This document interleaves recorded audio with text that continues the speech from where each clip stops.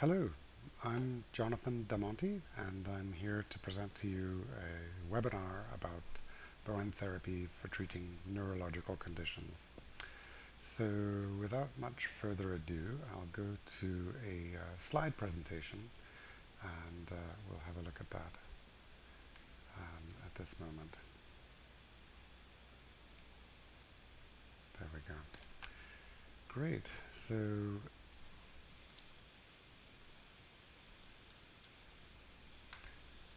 Bowen therapy for neurological problems. And I'm Jonathan Damonte, and a Bowen therapist located in Salt Spring Island, on Salt Spring Island, in the west coast of British Columbia, Canada. And yeah, very happy to reignite the webinar series. It's been a while since the last one, and yeah, I'm just very glad that we've got a new one on the go. So let's have a look at the slides. Here we are. I have to do it like this because the play will just show black on the website. Okay, hopefully this is all working and you're able to hear me. I know there were some problems earlier. And anyway, here we go, another round of the webinar. So we're going to talk first a little bit about the anatomy of the nervous system and some of the pathologies you'd expect to see from the problems within it. It's a complex system and is a self-contained unit and is the body's control of coordination for the peripheral nervous system, the skeletal muscles, organ systems of the body. So it's a very complex system. It's made up of 5 components. First are the neurons, which are the nerve cells. Glia are the supporting cells of the central nervous system structurally. There are other cells called microglial, which are very important in this sort of reactive patterns of inflammation and demyelinating conditions. So this is something that as Bowen therapists we certainly have an effect on. It's bound together by connective tissue, and that's named the meninges and perivascular fibroblasts. And then it's all innervated by blood vessels, which are similar to everywhere else in the body, excepting the capillaries, where there's a different system to prevent bleeds into and entering into the blood-brain barrier. So it's a very, very complex system. There's a lot of biology involved in understanding it, and this isn't really the webinar for that. This is more relating to a sort of structure of information to give us some thoughts about how to manage neurological problems with Bowen therapy and what we can expect from using it. So here are some of the conditions of the central nervous system. We have brain swelling, and of course brain swelling could come from many sources. It could be from injury, infection, and so on and so forth. There may be space-occupying lesions, and this is not as uncommon as you might think. There are often cysts, fatty cysts within the cranium and the central nervous system that you could, come across either from symptomatically or even a diagnostic description of them. Herniations could be a big impact on the central nervous system, and that could be, anywhere on the spine. Trauma to the central nervous system is probably one of the more common areas that we would be seeing in practice, be it from concussion or bulging discs of the back and injuries and falls. Motor vehicle accidents are a big aspect to that. Spinal cord injuries could be mild enough that you get to see them. And then compressions, which is probably the manifestation of those injuries. And those you'll definitely see or have seen quite a bit. Intervertebral disc prolapse, bulging discs. Definitely you'll see spondylosis from calcification around the root canal of the vertebrae. So this caused by osteoarthritis. Hydrocephalus would again be from infection.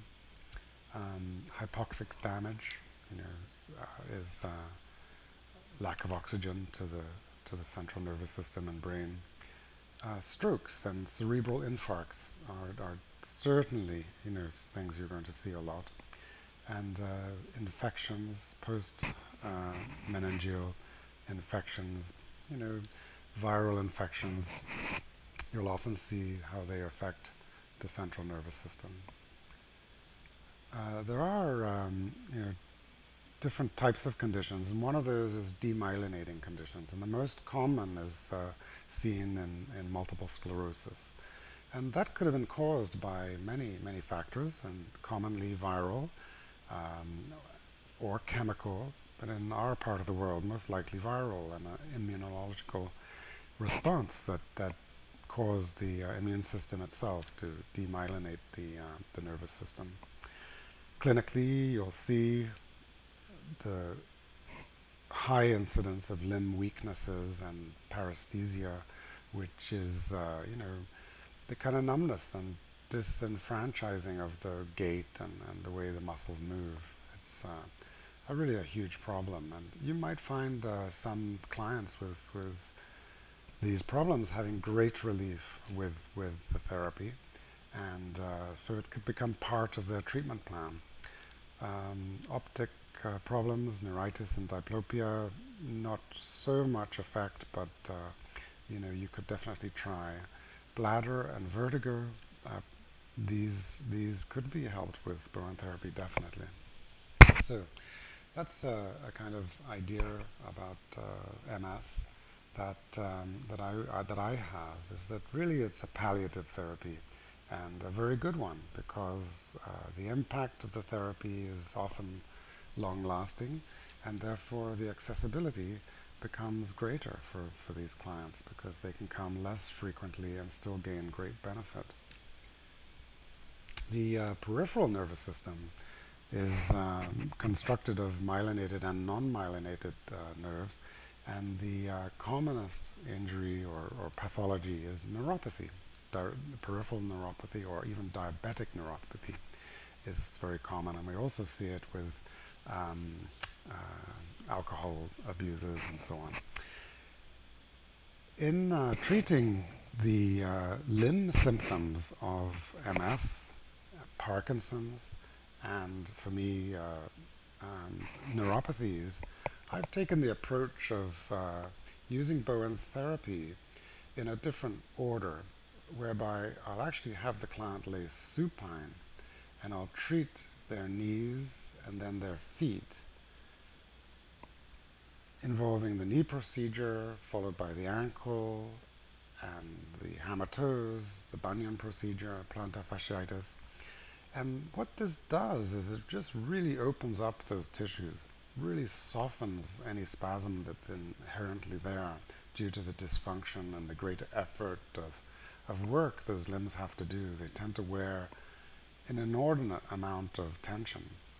And then I return the client into their prone position, laying flat on their tummy, and I'll do the BRMs plus whatever indicated procedures might be there for that client that day. And then at the end I'll redo their legs and feet as a secondary treatment. So for some therapists this might seem like a lot, but bear in mind there's two levels of the treatment, in a sense. There's the treatment of the peripheral tensions in the structures of the limbs, and then there's the central nervous system. Well, if there's a softening of the region of concern, then the central nervous system can have a greater response. And in my experience, it seems to go that way. These clients tend to need to do a lot of therapy. They need to do a lot of exercise. They need to keep their bodies moving, and you can't let up. And in many ways, I think This is more a sort of physiotherapy than it is Bowen therapy in this manner. But there'll be time for doing it both ways. There'll be time where you'll do a minimalist session, and then other times where you really go at it with a lot of therapy. So other neurogenic conditions might be, the dystrophies, inflammatory myopathies, which is very common to see. Conditions like fibromyalgia, polymyalgia, could all have been caused by an inflammatory reaction to an infection, some sort of viral infection, even a parasite perhaps. You add to that the state of the person at the onset of those conditions. Oftentimes it's a time of great burnout. And, for whatever reason we see it more in women than in men. And, here Bowen therapy is, fantastic in its use and its effect on the nervous system there. So I didn't talk much about dystrophy we don't see that very much. The muscle wasting and weakness of peripheral neuropathies I've talked about, and that was mentioning in MS, Parkinson's. Sometimes lumbar compressions can cause very similar symptoms to these neurological conditions, and you do see muscle wasting, weakness, affectations of the gait, and so on. And then there are the toxic and congenital myopathies, sometimes caused by alcohol use and sometimes steroids, actually, even so-called healthy steroids like corticosteroids. There are disorders of the neuromuscular transmission, so we might see conditions like myasthenia gravis, Lambert-Eaton myasthenic syndrome, and kind of a very important syndrome that you might come across is complex regional pain syndrome. And it's hard to put into words, the intensity of this condition. It's beyond what we'd normally expect as a pain scenario. These patients are untouched by the narcotics. They're untouched by therapies. They're untouched by nerve blocks and so on. And these pain syndromes are incredibly difficult to treat. There are huge waiting lists for modern medical treatment for these conditions. There are sometimes surgical interventions whereby nerve disruptors can be put in that electronically block the nerves. And so you may come across clients with this condition, maybe undiagnosed, and it might explain some of the intensity of what they experience. And something I'm seeing a lot of lately is electromagnetic field sensitivity. And this from the widespread use of microwaves in our environment now, be it from cell phones, cell towers, Wi-Fi modems, even satellite Wi-Fi emissions, and hydrometers that communicate with the Wi-Fi. So we're seeing more and more of these clients with incredible effects from these microwaves, and they are so vulnerable. And some of the conditions they're experiencing affect their inflammatory state. They have a high state of inflammation and pain. They have brain function disorders, brain fog, energy dysfunction. They have emotional effect. They have digestive effect. So very, very strong reactions. And this therapy can be very useful for these syndromes. So here's a case of a 72-year-old female whose initial complaint was, she described it as a sciatic-like inflammation affecting the right limb and her gait.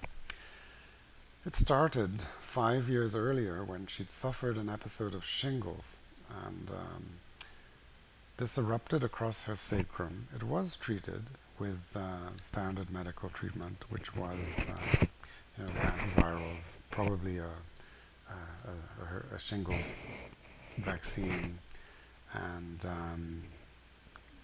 medication, heavy narcotics, Lyrica, gabapentin, all of the nerve and spasm medicines doctors can throw at you. She spent almost a year unable to move out of bed. She,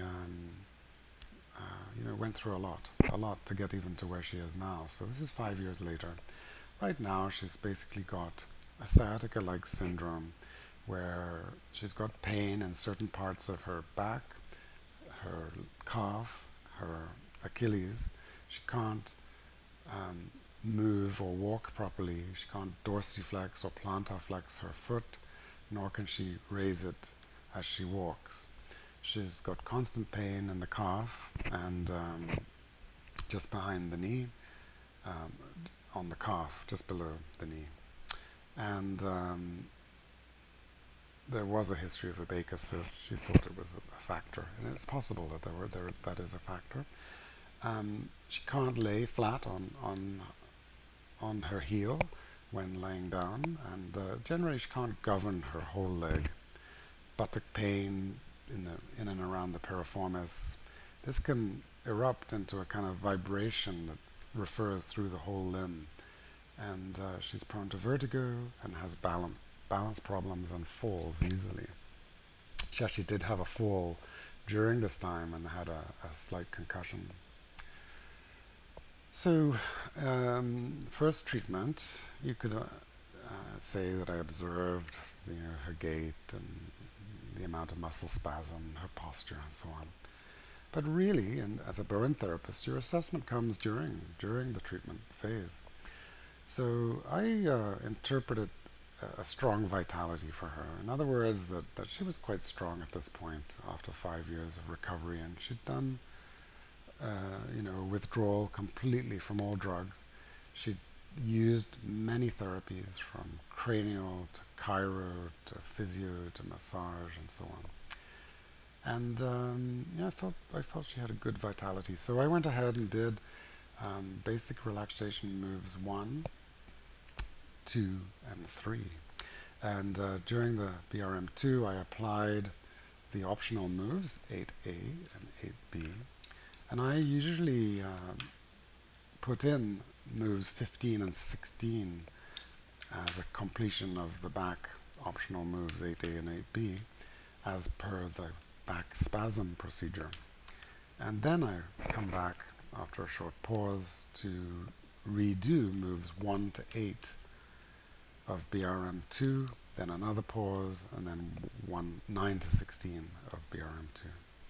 So I find that a very useful protocol. I think a lot of people respond in an additional amplitude. It's a greater response for my clients when I do the optional moves. So it gives them more time to process the procedures. It gives them a sense of having more done to them. And generally, I think there's just only a benefit. I've never seen an aggravation from applying those extra procedures. After which, I would have assessed to do the sacral release procedure. I wouldn't do it blindly. When I say assessed the sacral procedure, the sacral release procedure, this is different than the sacrum procedure, which is what we do standing. This is sacral release, which is a procedure done to release the lateral border of the sacrum on both sides, where it inserts with the gluteus maximus muscle. And that's in the manuals. You'll be able to read about that. If you have problems finding that information, let me know. After which I did the knee procedure and the footwork. When I do the footwork, it's all the footwork. I do ankle, hammer toe, bunion, and plantar fasciitis all at once. Good. So she came back a week later and reported an interesting and I think very helpful piece of information, that during the evening of that first visit, she had the sensation as if the shingles were going to come, exactly like when it first happened. And she felt sure the shingles were going to come back and was very anxious about that. She was irritated, hot, sleepless. And then the next day, all was calm. The shingles didn't come. And in my mind, a return of old symptoms is always a very positive thing, especially when it's short-lived like that. It's extremely positive. And it's as if the body's revisiting how it dealt with this problem in the first place. So you can only expect a positive outcome after time. The night before she came back for the second treatment, she had the best sleep she'd had in years. A new symptom, she said, was a faintness. And she was reporting sensations in her feet as if it was wearing a glove, and as if it had a pad under her foot. Her back and lower limbs had generally less cramps, and of course that's a good sign. So all went very, very well with the first visit, as is often the case with Bowen therapy first visits. They're almost the easiest. The first visit is somehow easy. You switch off the inflammatory state of the body in such an efficient way, and it just knows what to do with that. It's the second visits that are often the hardest. So now we did another round of treatment, and we did the same thing again, BRMs 1, 2, 3, 8A, 8B, and this time I did the hamstring and the knee. I combine these quite often, and then also the feet and all of the footwork procedures again. So the third treatment came 2 weeks later, and basically she reports being so much better, unrigid, less tense and on edge, more energy, more present. Her symptoms today in this third visit is that there's sacrum tightness, and you can see a slight rotation in it. She's got moderate spasms in her limb and in the tibialis tendon just behind the calf at just below the knee, and her Achilles tendon as well. So this time I did BRMs again, pelvis, and then the footwork. I've put in brackets here, check the sacrum, because it would have been in my mind very much to check the sacrum if I didn't do sacral release this time. And I always check the sacrum, I will say that, because it's easily overlooked if you don't get in the habit of always checking your client's gait after they get up from the treatment session. You can see a lot in how they move their hips and how the sacrum, whether it has mobility or not, whether the mobility is more on one side or the other. It's train yourself. You can definitely learn how to see those differences. So, and then I put it here just to discuss it, but I didn't actually do the sacrum standing procedure. At this point, I'm also considering 2 procedures that are very specific for her problem. One of them is called burning heel, and the other is called the deep sciatic.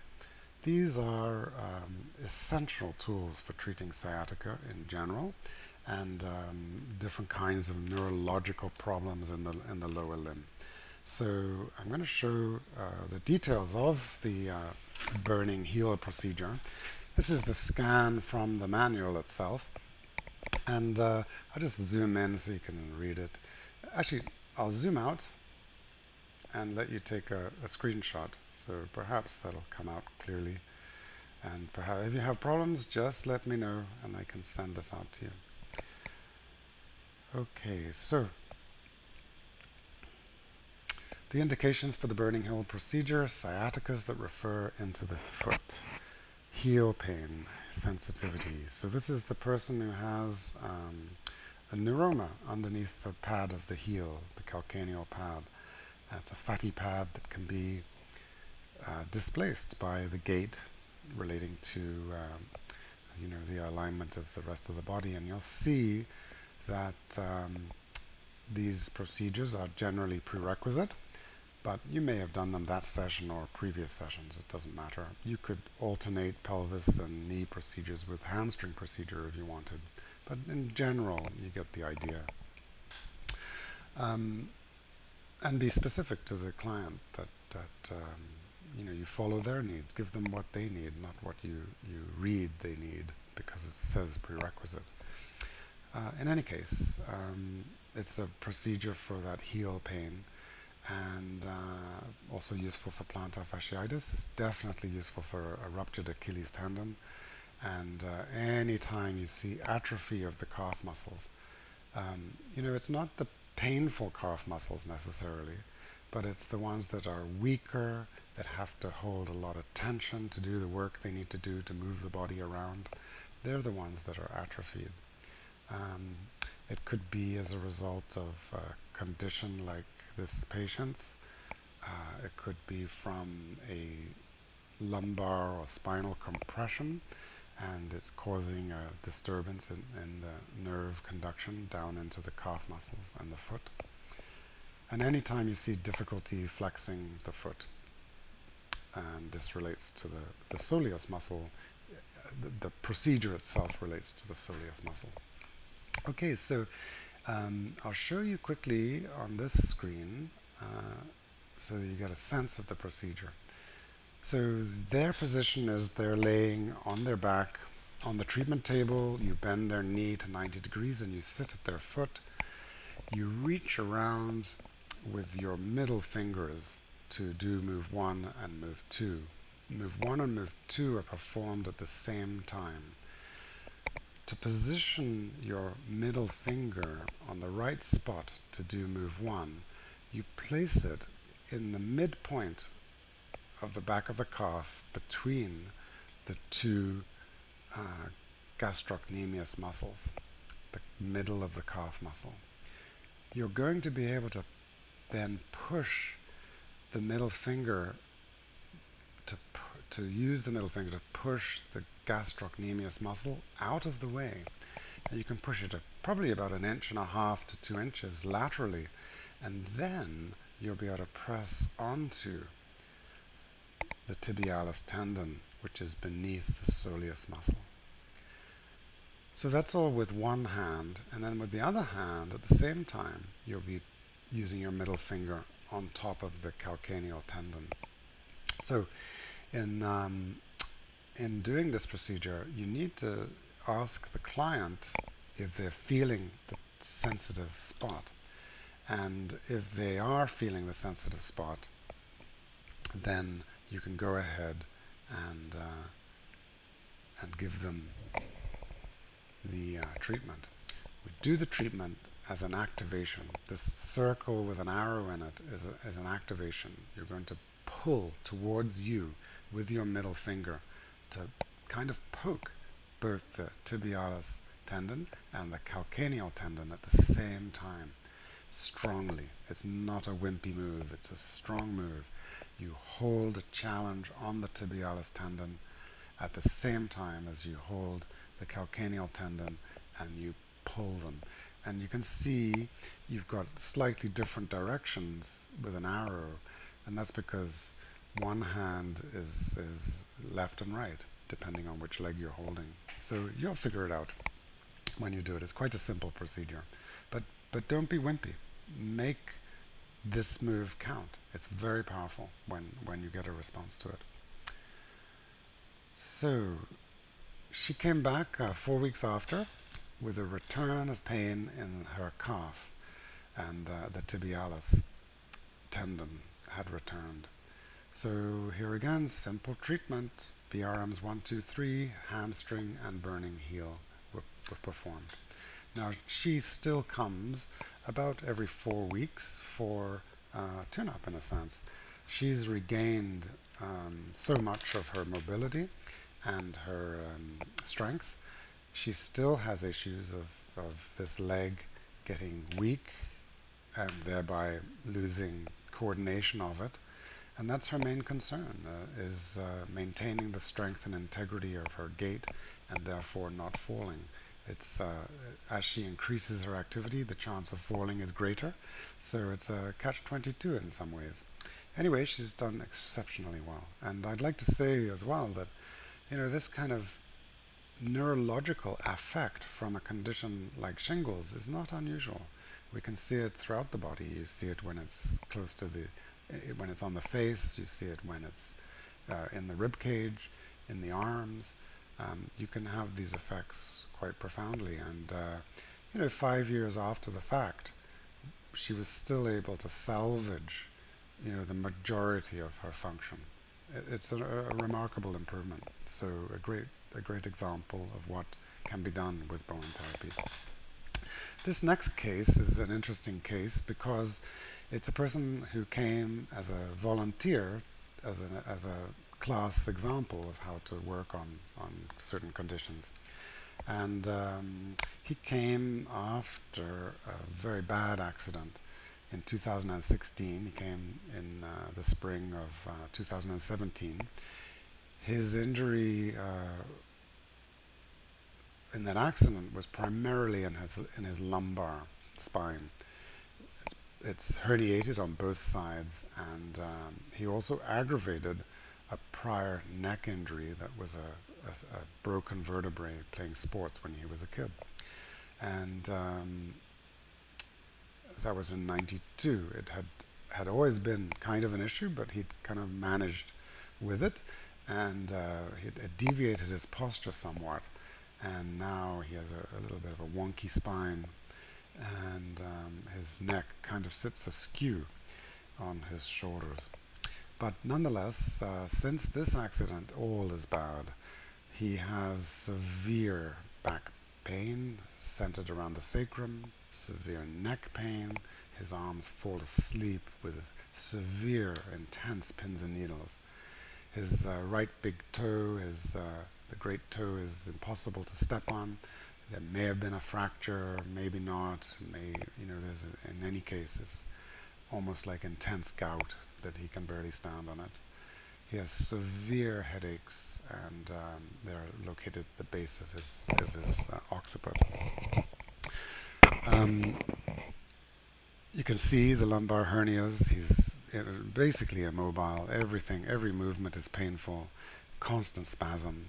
He has a reduction in nerve conduction, and in his arms, and leading to carpal tunnel. I think mostly in the right arm.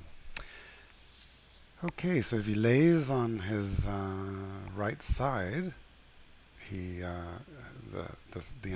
intensification of numbness in his arms and head exacerbates. So look, he's already very, very acute. And so, what can you do with a case like this? It's very challenging. You don't know what's possible here. He's had, it's many months, I think it was about 6 months at least since the accident. He's heavily medicated. It's not a blind decision to just go ahead and choose whatever procedure. There's a kind of measurement of what he can tolerate and what he's processing during the session. I'm a big believer in using signs and signals, and I'll talk about that afterwards. So, second treatment, he came 2 days later. So that's not uncommon for me to ask people to come back that quickly, especially in neurological conditions. And that's perhaps my main reason for showing this case, was that I feel that sometimes coming back sooner is better. I often do it with sciaticas, because the relief is often, after the first visit, only 2, 3, 4 days. So it's often good to have a 3 or 4 day follow-up after a treatment, after the first treatment for some of these conditions, with the proviso that, if they're doing really well, don't come. That's not the point. It's whether the treatment holds or not is what we're trying to achieve. So anyway, he came back 2 days later. It might have been a bit soon, but either way, it turned out that he'd ameliorated for 20 hours only, and so coming back was kind of perfect. So the plan was to do BRMs 1, 2, and 3, and maybe respiratory, and just see how he's doing. But then during the session, right midway through BRM2, a remarkable change of symptoms took place that led to the treatment being ended. So he stated that the numbness in the right arm switched sides to the left, like a switch being pulled or switched, and the current just switching sides from the right to the left. And this raised the concern that there was approved for his disability coverage and insurance. So he was now relieved on the very day that he came back. And here we did more, but in the lower part of his body. We did BRM 1 and 2. There was no reaction to the in the arms, like in the second visit. We did the kidney procedure and the sacrum procedure when he stood up. So the most important thing on this third visit was not to aggravate in any way and staying away from an uncertain outcome regarding his neck. So we just focused on the lumbar hernia in a sense. So that's a hernia that is, I think, between L4 and L5, and yeah, it's very typical, but it's intense pain that he's in. It's some people's pain is greater than others, even though the injury might be seemingly resolved and no abject pathology that would lead to concluding why he has so much pain. So interesting case. I've spoken to him since, and he's unfortunately not on Salt Spring. He's away with family in a critical situation with them. So he's having a hard time right now, and I know he wants to come again for treatment. So I'm sure he will, because there's no question that it was quite a positive treatment choice for him. Okay, so how do we know what to do with our cases? How do we know how to choose what procedures? How do we know what order to do things in? How do we know anything in terms of Bowen therapy? We have these recipe books in our manuals, notes of our classes, but really the most important thing, I think, is actually just follow the signs and the symptoms. Just follow what is revealing itself. In a successful Bowen therapy treatment plan, every time it's different. You always will follow those symptoms that come up, even the symptoms that come up between the visits. During the session, I want to talk about that.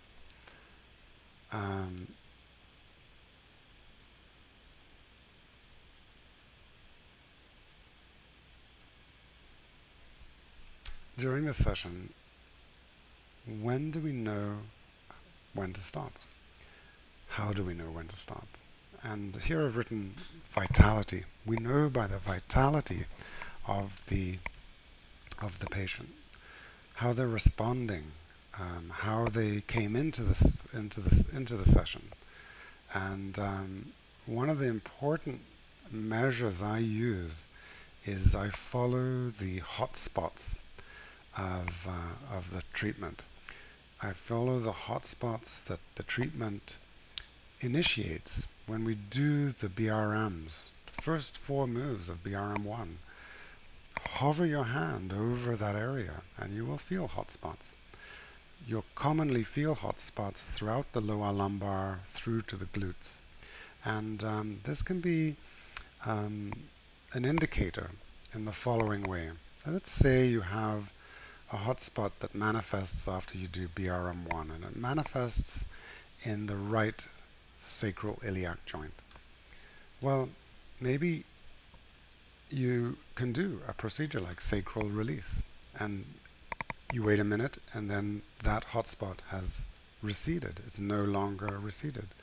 That is what gives me the green light to move forward. And I'm not just sitting thinking of all the procedures I could do to an area to clear the hotspot. No, I'm being very specific, putting together the construct of their symptoms and the procedures that we want to do to help them, plus where they're at during the session. So if there is that positive change, then feel very emboldened and carry on. So it's a thing I do a lot. We're taught when we learn the kidney procedure to feel for heat, but that's true throughout the body. You can feel it in shoulders, you can feel it in legs, you can feel it on the face. These transitions of temperature, maybe they're caused by the improved flow and hydration that takes place in the fascia. Maybe it's just blood supply. Maybe it's nerve conduction. We don't really know, but you can definitely feel the heat. So that's what we do. And it really works well to guide you as to the limits of what you can do. And then overall, what are the limits of Bowen therapy and software?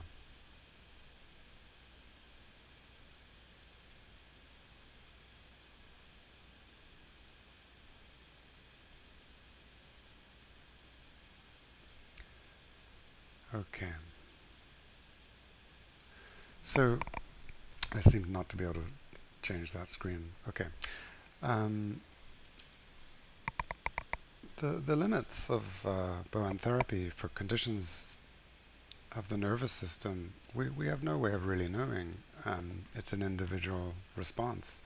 I think the first case tells you a lot, that nervous systems that are damaged can return to a fairly normative state.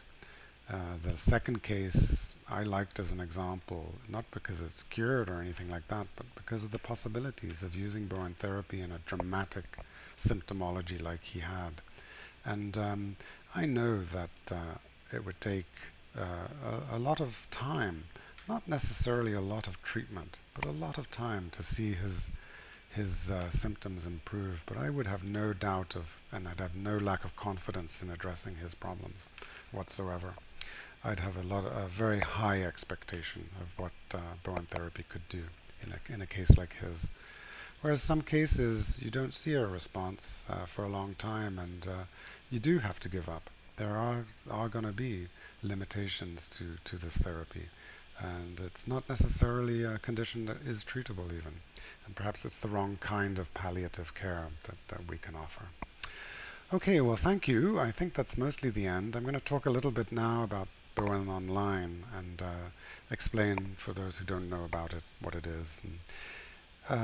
It's essentially a portal for learning Bowen therapy, and it's designed as a complement to learning options such as the books, live classes, and live classes offered by any school and teacher around the world.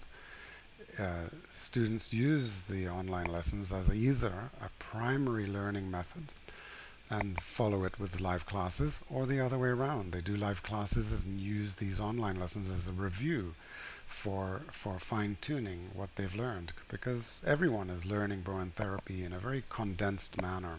Nobody is spending 2,000 hours learning Bowen therapy.